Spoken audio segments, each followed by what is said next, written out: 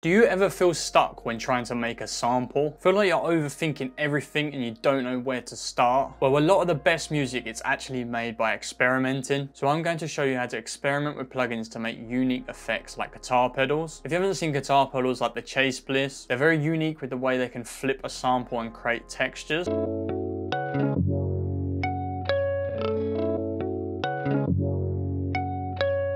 start with, I'll show you this basic electric piano.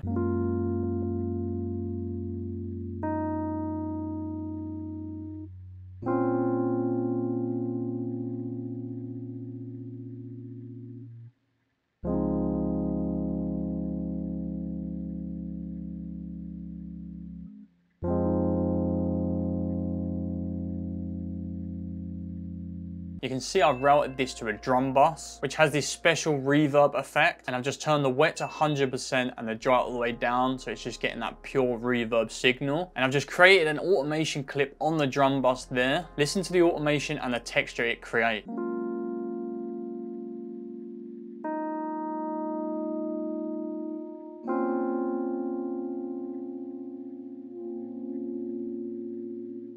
It has that really cool airiness texture. To create more texture, I exported the electric piano and pitched it up. And I've put this delay on with 100% wet again. The delay time to be very fast. And you can see I've made this automation with the modulation wheel to sound like this.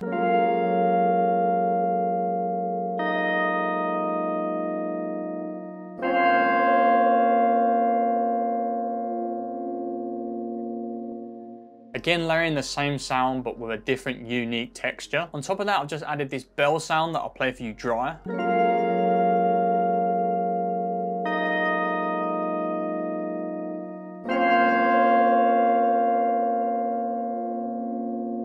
Sounds cool, but we can add more. I've added this delay, but I've used a different version. I've used this pitch mode and put it up to 12 semitones. Then I've used this bit crusher to really crunch the texture so it sounds a little bit more harsher. I want you to pay attention to the delay automation. Watch how the plugin changes the speed.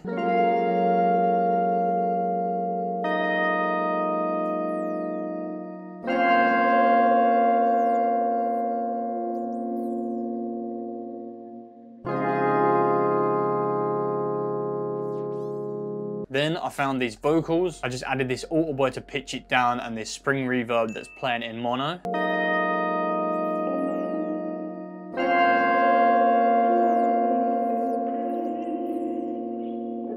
Then again, I've rendered another part out, ran it through this portal and used this shaper box so it's changing the timing and the filtering. Let me just play these two solos so you can hear what they sound like.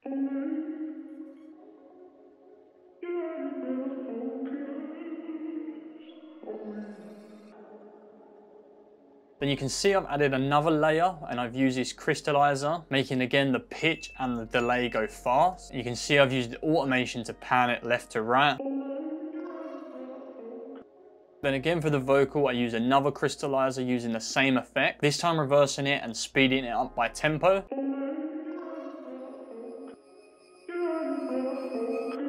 And that creates some cool like riser effect. Then I just wanted to add a simple bass, but just change it up a little bit. Thought to myself, how can I keep this sub to fit in with the mood? So I added this decapitator and I used an automation. You can see it rising up towards the end.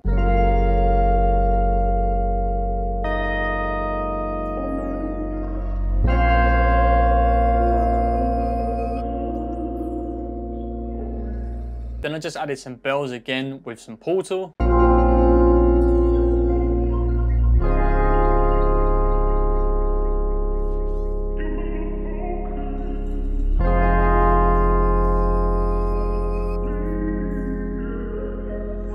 Then I thought I'd just add something simple. So I've got another sound for my free one-shot kit. If you haven't downloaded that, it'll be free on my website. And it sounded like this. Putting the pitch range to 12 and then creating an automation can make something like this.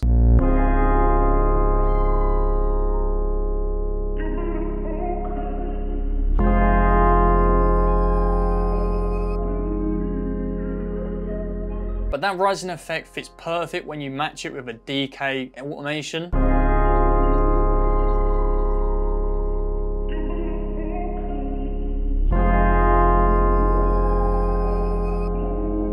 Then Then again, to keep something simple, I found this Prophet preset and I just use this one note, which again sounds cool, but you can see down here I made an automation with the mod wheel. Watch when it rises how it sounds.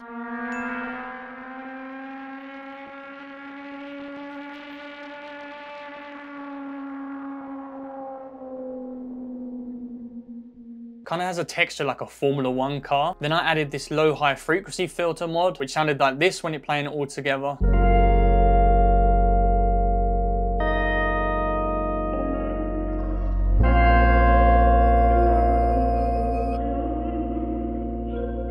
Then I wanted to make an atmospheric sound that just sounded a little bit more full. So I got these 3 different one-shots from my one-shot kit. When I flick through these, you can see I've actually played them like they're chord. So this sound having the 5th, the next sound the 3rd, and the other sound the 1st. And I created a drum bus so they're all going into each other using this weird Reels echo. And let me show you this on its own.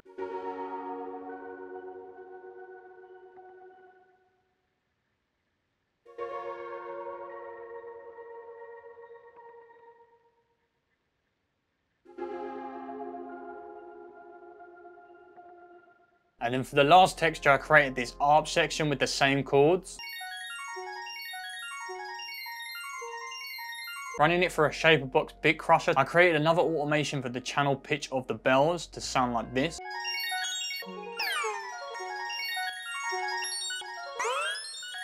When we play all these textures together, it sounds something like this.